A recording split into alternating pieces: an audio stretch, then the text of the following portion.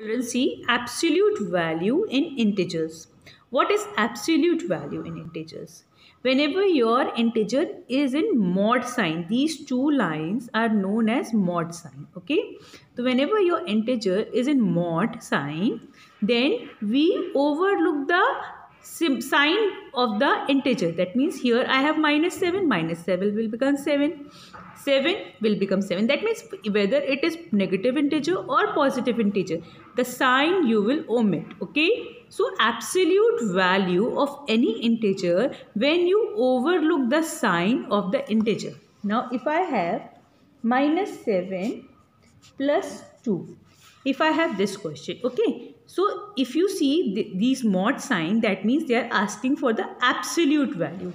When absolute value is being asked, what you will do, -7 will become 7 as you are overlooking the sign, plus 2 which will become 9.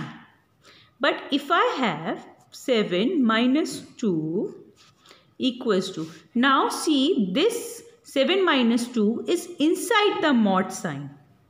So here you will subtract. 7 minus 2 is 5. Mod 5 which will be 5. Clear? Now if I have minus 15 minus -7. Okay.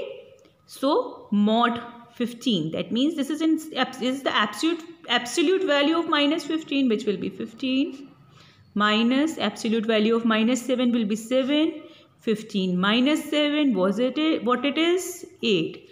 So children, what is absolute value? The absolute value of any number is, any integer is when you overlook the sign. Clear?